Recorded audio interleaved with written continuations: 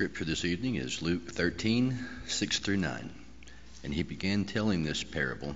A man had a fig tree which had been planted in his vineyard, and he came looking for fruit on it and did not find any. And he said to the vineyard keeper, Behold, for 3 years I have come looking for fruit on this fig tree without finding any. Cut it down. Why does it even use up the ground?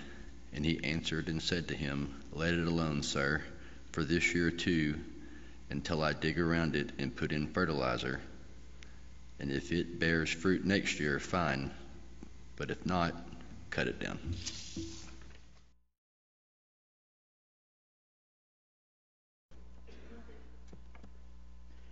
You know, as we look in Scripture, we see Jesus viewed by people in a number of biblical ways.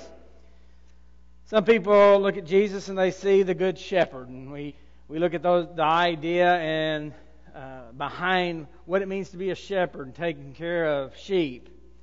Others look at him as a deliverer, and we might look back to Moses and that kind of idea and how he delivers us from the slavery of sin as Moses delivered the Israelites from the Egyptian slavery in that day. And even Moses said that God was going to raise up one like unto him, talking about Jesus Christ in prophecy there.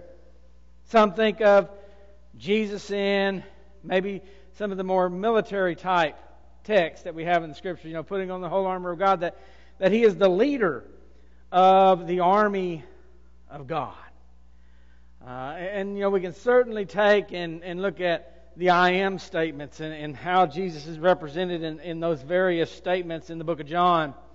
We can think about what John the Baptist says when he said, Behold the Lamb of God that takes away the sins of the world. So we can look at Jesus that way too, right? That he is that sacrificial lamb. Later John would write in Revelation, that lamb slain from the foundation of the world, Jesus Christ.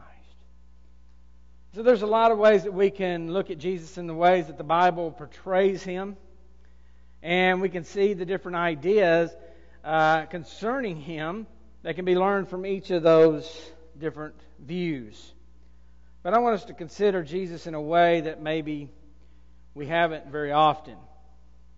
At the resurrection, there on that Sunday morning, Mary Magdalene standing outside the tomb there, and someone comes up and she thinks it's the gardener.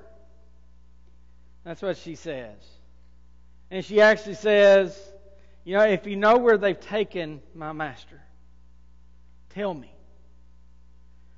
I love Mary Magdalene. I love that whole scene with her. And Jesus says her name, and instantaneously she knows who it is. She turns and she grabs a hold of him, and Jesus says, do not cling to me. I've got things I've got to do. Have you not yet ascended? But she thought he was the gardener. Now, we might look at that and we say, well, Nathan, there in John chapter 20 and verses 14 through 16, that's kind of incidental. And I'll agree with that. It is an incidental thing. They were, in a tomb in an area where there was a garden. And so thinking that there might be a gardener there is something that's truly incidental to Mary. But that's not the only place that we would see that applied to Jesus. We see him in this role here in Luke chapter 13, verses 6 through 9. And I want us to take 3 lessons from this parable about Jesus the gardener. The one that is tending to us. Now this parable certainly is dealing more in regard to what Jesus was going to do with Israel, but there is still an application for us in our lives today. First thing that we see in regard to a gardener is there is an expectation, right?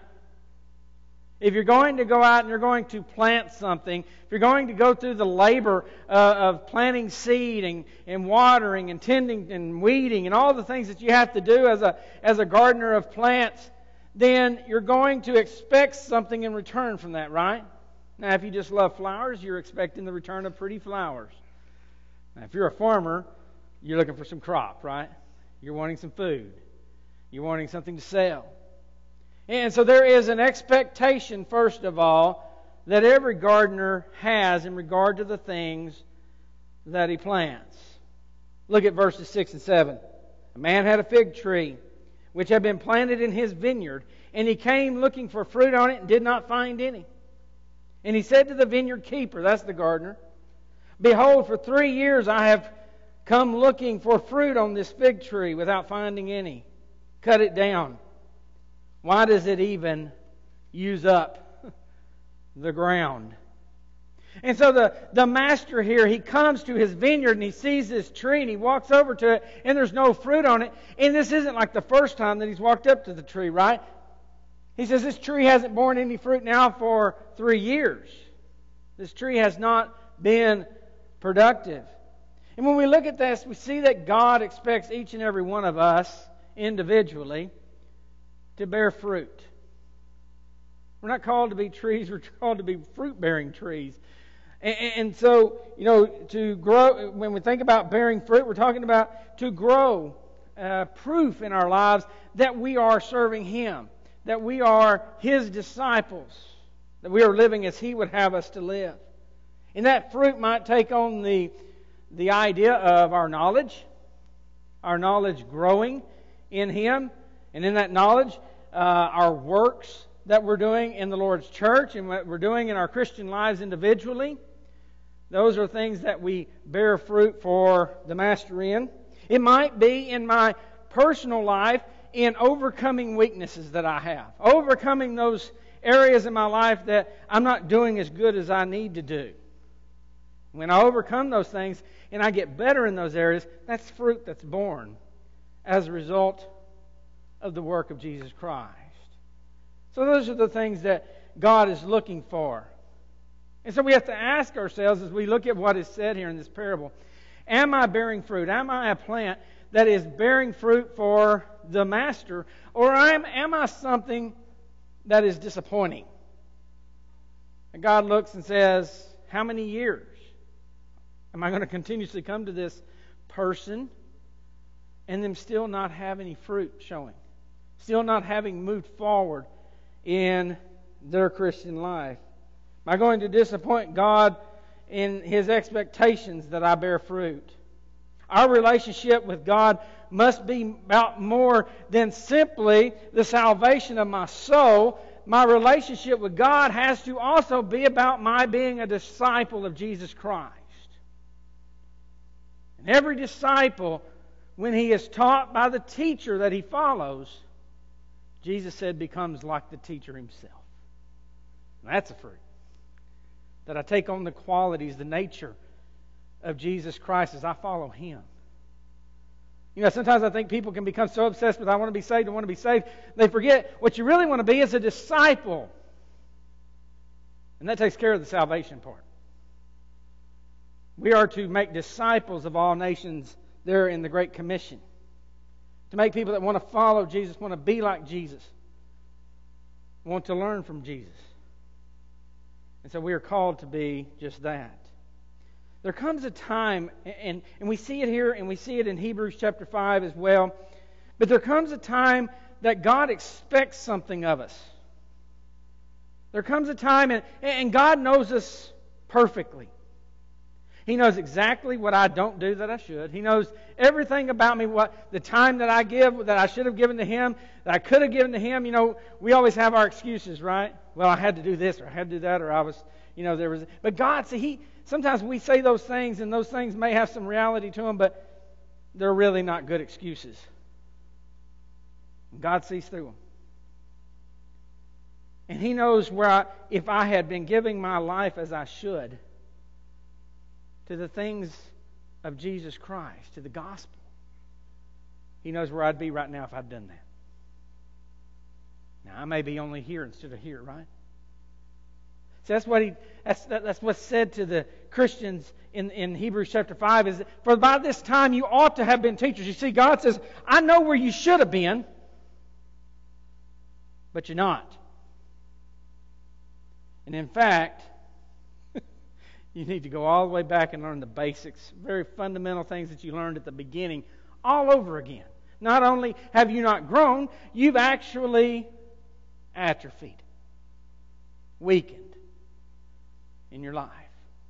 And so God has expectations, and He has an expectation about where I should be. God knows perfectly where I should be, and He also knows perfectly where I am. And we need to think in our own minds where that measures up. and whether or not we are really giving what we should to growing in Christ Jesus. So we see that there's an expectation of growth, an expectation of fruit. But we also see that there is patience. In verses 8 and 9, it says, and he answered, this being the vineyard keeper, the gardener, and he answered and said to him, let it alone, sir, for this year too, until I dig around it and put in fertilizer, and if it bears fruit next year, fine, but if not, cut it down. You know, the gardener works on our behalf. I may not have borne the fruit I should, and the gardener here says, well, let me work with it. Let me help it. Let me fertilize it. Let me give it the things it needs to grow. And see if it bears fruit by next year. Let's give it a little more time. I love that image of Jesus. That patient image. The one that says, I want to do everything I can to try to help them.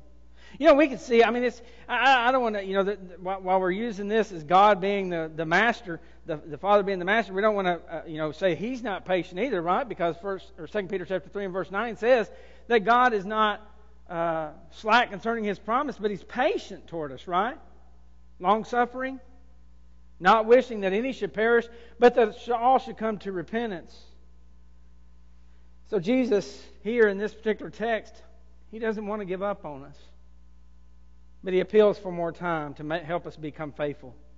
He recognizes, though, that there is a time, there is a place where God's patience runs out. Where God says, this isn't about growth, this is about just willing sin. Where Hebrews chapter 10 and verse 26 says, there remains no more sacrifice for sin. You know, Jesus provides all that we need, folks, to bear fruit if we'll just let Him. In John chapter 15, night before Jesus dies, there in the upper room, He says in verse 5, I am the vine, you are the branches. He who abides in me, and I in him, he bears much fruit, for apart from me you can do nothing. See, the vine is where all the nutrients come from, right? You got to be attached to that. That's what He's talking about. You and me and you. What comes forth from me is inside of you. And then as the branch, you bear that fruit from the nutrients received from the vine. Jesus said, I'm the vine. You're the branches. And I'll give you everything you need if you will just abide in me. In other words, put your life in the center of who I am. Not in the center of what the world is or what the world thinks, but in the center of what I think. That you surround yourself with my teachings. Then if you do that, He says you will bear fruit. But He also says that if you don't do that, you won't do anything. There is no fruit born outside of Jesus Christ. That's all from Him and from what He does through us. So there is an expectation of fruit. There is, in this particular case with the gardener, there is a patience. Let's just give it some more time. Let me do some more stuff with it to try to make it better. But there is also, last of all, there is accountability. There in verse 9 at the end of where he talks about about digging around and putting fertilizer and seeing if it bears fruit next year, he finishes that with, but if not, cut it down.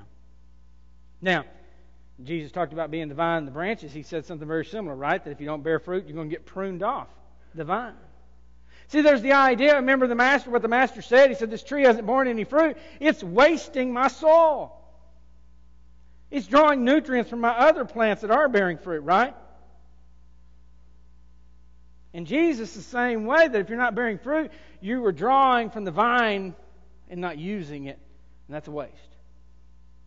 And so you'd be pruned just like any plant would be in such a situation. It is not beyond the owner of the vineyard to cut the tree down, to stop that waste of resources, to stop that waste of soil that a person who doesn't want to be a disciple of Jesus Christ causes.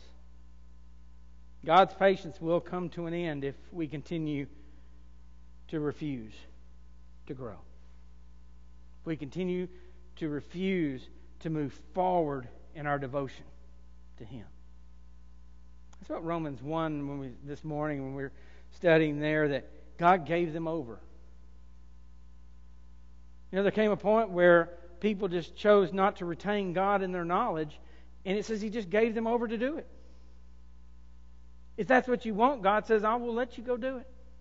I will give you over to go do those things that will destroy you. We look in the Old Testament and we see the nation of Israel. And we see God send prophet after prophet after prophet after prophet. We have the minor prophets. We have prophets that don't even have books in the Bible, but they're written about in 1st, 2nd Kings and the Chronicles. And they're constantly saying, turn back to the Lord. Be more faithful. Call on the Lord while He'll listen to you. But there came a day when God said, no more prophets. Then He destroyed the nations.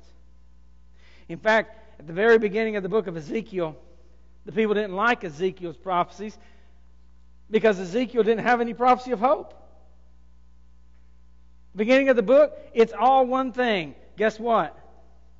You caused this, and now you're going to drink the full cup of your iniquity.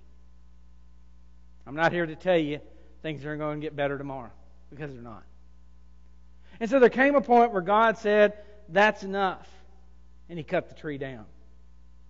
And so, we see this in the Scriptures, and we need to understand that that is still the same God today. And He's only going to have patience for so long. Patience is not unending. It does have an end. While God is long-suffering, there is a time when He says that's enough. As we think about this parable, isn't it wonderful to have a gardener that has patience with us? Most people tell my mother she had to be a woman of great patience because she raised me. I think it's because she raised my other 3 siblings. But I was easy. Yeah, you can smile, Aaron. I see Aaron. Aaron's just trying not to laugh at that one. But I'm so glad to have a Savior. Someone who is mediating between me and the Father. Someone who is patient with me. And we see that in this parable. And we can be thankful for it in this life. But we can also be thankful that not only is He patient with us, but He's working with us through His Word to get us to maturity.